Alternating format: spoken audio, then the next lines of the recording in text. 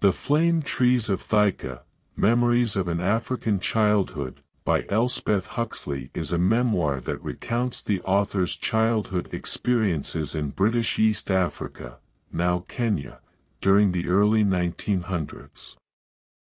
The book is a beautiful reflection of a young girl's perspective of Africa, capturing the vivid and adventurous spirit of a colonial-era childhood in Africa.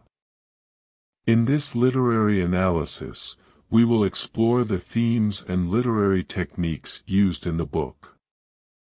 One of the dominant themes in the book is the sense of adventure and the discovery of the unknown. Huxley's childhood in Africa is characterized by a constant sense of wonder and curiosity, as she and her family explore the vast and beautiful landscape. Her descriptions of the African wilderness are vivid and evocative, bringing the landscape to life for the reader. Through her eyes, we experience the thrill of exploring new lands, discovering new flora and fauna, and encountering the fascinating people and cultures of Africa. Another significant theme of the book is the tension between the British colonizers and the native African people. Huxley is acutely aware of the racial and cultural differences between the two groups and the inequalities that exist. She notes the mistreatment and exploitation of African laborers and the harsh realities of colonial rule. However, Huxley's portrayal of Africa is not entirely negative. She also highlights the beauty and resilience of the African people and their way of life. Huxley's writing style is lyrical and descriptive, with a keen eye for detail. Her prose is rich with imagery and metaphor, painting vivid pictures of the African landscape and the people who inhabit it. For example, in describing the African night, she writes, "The night was alive with sounds and movements, rustlings and hootings and snortings, flittings and scuttlings, all mysterious and half seen in the darkness." Her use of sensory details and figurative language creates a sense of immediacy and realism that draws the reader into the world of her childhood.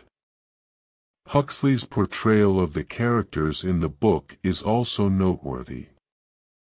Each character is unique and well-developed, with their own quirks and idiosyncrasies.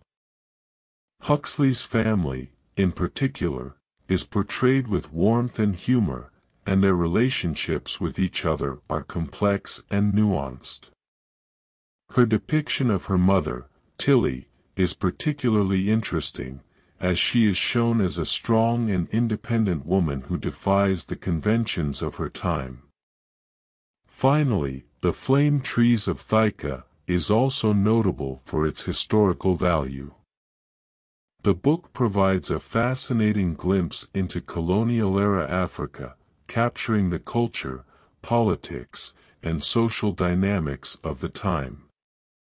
Huxley's perspective as a child growing up in this environment offers a unique and valuable perspective, and her observations of the world around her provide valuable insights into the colonial experience.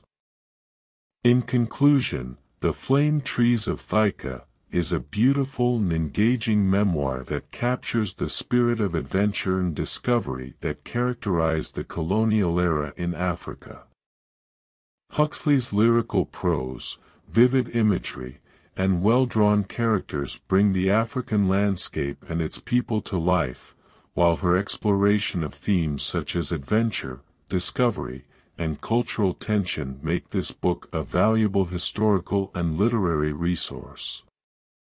Overall, The Flame Trees of Thika is a masterful work of memoir that will enchant and captivate readers of all ages.